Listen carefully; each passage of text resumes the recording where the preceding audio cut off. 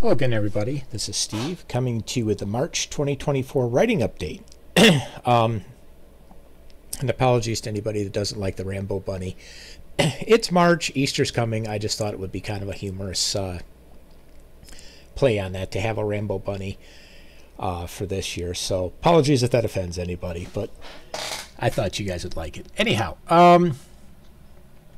this is four-part writing update, and I got some interesting news for you guys, so I'll get right to that. First part is my conversion of my Smashwords account to Drafted Digital is now complete. For those of you that don't know, Drafted Digital bought Smashwords. The two of them are ebook. The two of them are ebook distributors, and they each do things a little bit differently. And it was like a couple years ago, 2022, I think it was, that they merged, so that everything publishing wise is shifting to Drafted Digital, but Drafted Digital and Smashwords are keeping their stores as they are, and Smashwords can now focus strictly on just selling books and not having to do the author side of things. So that's kind of the TLDR of that.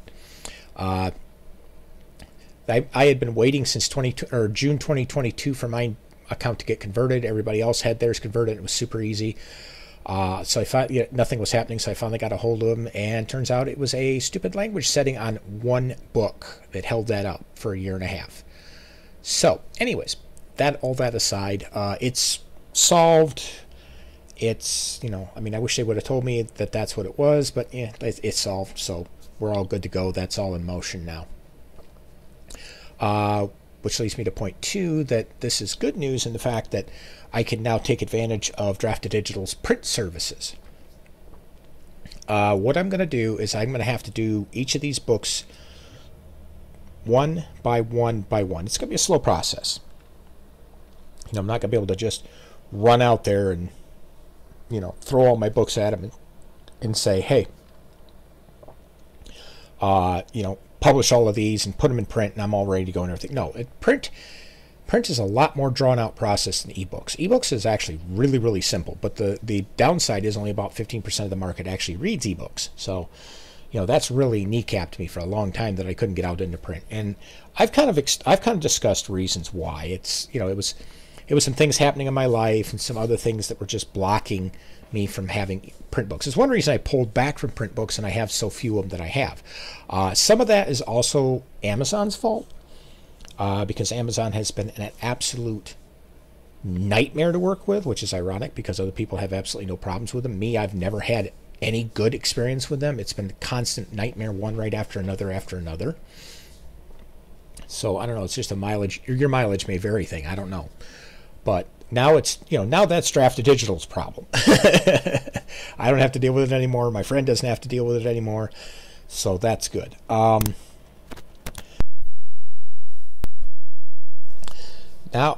I just need to work on getting them out there. And I'm going to start with what I consider a low impact series, Land of the Lions. Start with book 1, Lion in the Wind. And I call it low impact because it's the least read of my series, and that's mostly my fault, just because I have not done the marketing on that series like I did with the other ones. And the other ones kind of marketed themselves, I guess, because Land of the Lions is kind of sci-fi fantasy, more fantasy than sci-fi. The sci-fi part's the fact that the MCs are androids, which that may also be a bit of a turnoff for some people, but I don't know.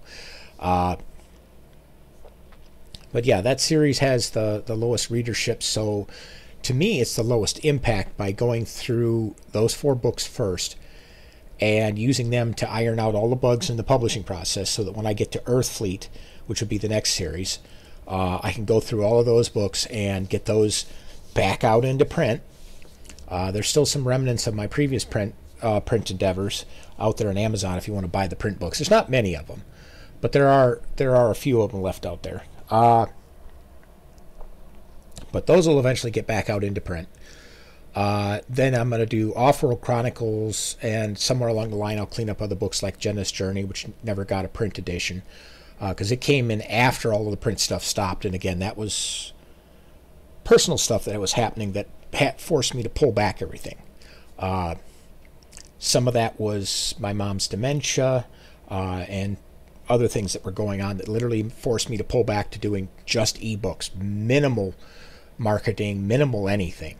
I mean, I was literally pretty, shut down for the most part for a period of about 10 years. But again, I've covered that in other updates and discussions and stuff, so I won't go into the details on that and bore you guys. But anyways, that's all ironed out. All that's worked out. Stuff's starting to move forward again, and I'm heading back out into print. So I don't know how long it'll be. I'm still waiting for Draft to Digital. I have a 3-week hiatus that they told me I had to follow. I'm on week 3. The 3 weeks was just part of the conversion process. So once that's done, I'm going to go ahead and start the print process and go through all of the macerations of that to get the books out there and get them out there in print where you guys want them. So anyways, point 3, I'm making changes in my YouTube and Rumble channels. Now don't freak out. This is going to be positive changes. The primary reason is the listenership on the 2 channels is not the same, which kind of surprised me. I figured, regardless of where I went, it would all be the same, and it's not. I've noticed that on the YouTube channel, most of what people want is the entertainment side. So they want the audiobooks, they want the the listener, the reader side of things. Whereas on Rumble, I'm noticing that people are more interested in the writer's side of things. So what I've decided to do for right now, and this may change more in the future. It depends on what you guys show me that you like and you don't like, and view counts and likes go a long ways towards that. And I'm not like begging. Trust me. I'm just saying that helps me know what you guys like more. If you like it, view it. View the, even if you only listen for a couple of minutes, go in, view the video. If you really like it, like the video. That way I know more of what you're looking for. So anyways, long story short, YouTube is going to focus primarily on more of my personal things. Like I'm starting to add my dreams, prophetic dreams, if you haven't already seen those show up. I don't have a lot of those, so I'm probably not going to do a lot of those, but I'm going to be doing some other fun stuff on there too. And I'm going to be doing, my short stories. I'm going to be doing longer stories. I'll be doing other things that are reader focused. On Rumble, the majority of the people seem to prefer the writer's stuff, the intro to writing, things to work on, how to work with your worlds, your super worlds, all that stuff. That seems to be the main draw over there. So I'm basically taking all of my writing stuff and shifting it over to Rumble and keeping just the reader's focused stuff over here. Now, Rumble will still have the reader focused stuff like the short stories and things, but most of that's going to be focused on YouTube. And again, that's the primary divergence that, at this point in time, the only major change is that the writing stuff is going to be exclusively on Rumble. Later on, it might shift, and I might move some things off of Rumble just to YouTube. But for right now, that the writer stuff is the first primary move I'm doing. And again, this isn't, and let me show you here real quick what I'm talking about. Okay, this is today's update. Well, today as in Wednesday. This video probably won't come out until Saturday, but this is today's video on writing that was posted on Rumble. In 13 hours, I got 16 views, which is outstanding considering I only have 11 subscribers over there. This one, though, come on, you. Okay, do this the hard way. That's YouTube in the same time frame. 13 hours, 0 views. To me, that automatically tells me you guys on YouTube don't care about the writing stuff as far as being a writer and improving your craft and all that stuff. That's what that tells me. Now, when it comes to the other stuff,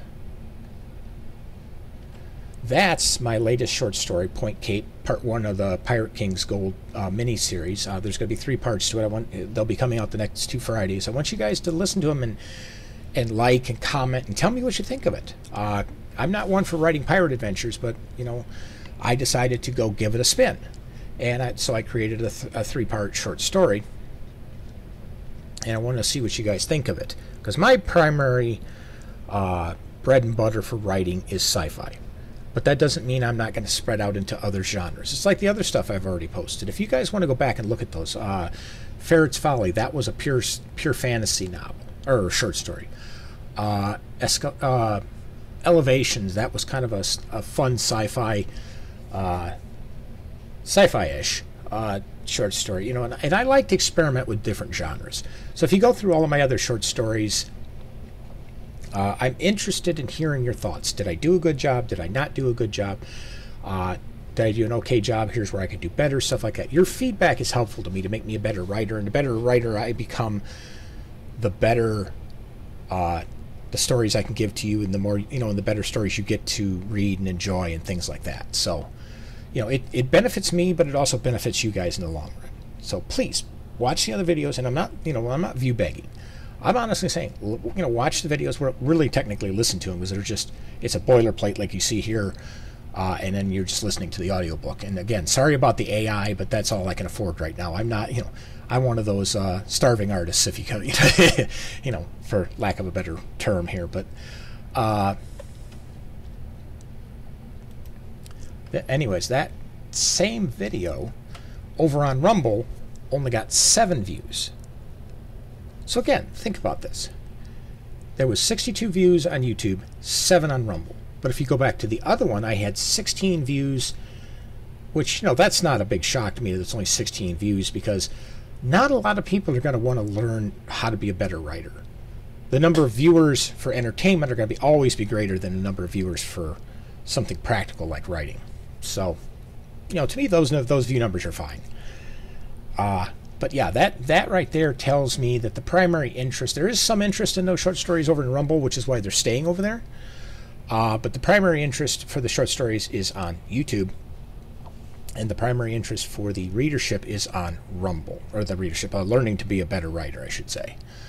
So that's why the primary change. And again, as viewership changes and desires change and what people want changes, I'll adjust the 2 channels. But yeah, they're going to diverge a bit over time, just based on who wants what and how they want it and what they want and so forth. So anyways, onwards to point 4. Point 4 is reader feedback. I've really appreciated all the feedback you guys have given me. I really have. It's always encouraging to me. Even those of you that snark and bark at me, I appreciate those, because some of it's just Karens being jealous and doing their thing, but there's other people that are providing some really good feedback. They're asking me questions. They're saying, hey, this worked really well, this didn't, and stuff, because that helps me become a better writer. And like I said earlier, me becoming a better writer means you get better stories, which means you get more entertaining stories and fun stories and high quality stories to enjoy. So your feedback helps me, which then helps you guys, and benefits both of us, and I really appreciate it. Now, some of the stuff that's specifically process and procedure has gone into the writing musings. That's kind of what those are. If it's not something that's a whole topic, like my regular writing or intro to writing videos, those go in as like little piecemeal bits that get done up into the writing musings. The the stuff that's like whole topics end up as intro to writing, but the writing musings are the smaller stuff. That includes your feedback. And if it's something that, you comment to me, I'll comment directly back to you, like email or via YouTube or Rumble or wherever you comment or DM or whatever, I will respond back personally, and I will answer your questions as best I can. If it's something I think is applicable to the wider audience as well, as long as you don't disagree, I will typically throw it into one of the writing musings so that everybody can benefit from your question. Which, that question can, the question you ask may be applicable just to you. And if it is, I will not, break your privacy and put it up on one of those musings. If it's something that you're okay with, and I think it would benefit the wider audience, yeah, I'm going to put it in one of the writing musings so all of you can learn. Because there's questions that they will have, or that each of you will have, that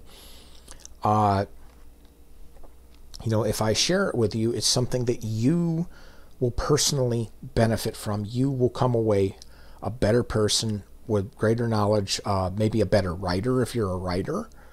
If you're just a reader who's curious about something, that's something that, because if it's a question you have, a lot of other people might have it. Why is this? And I'm being facetious here, but it's like, why is this slime pink instead of green?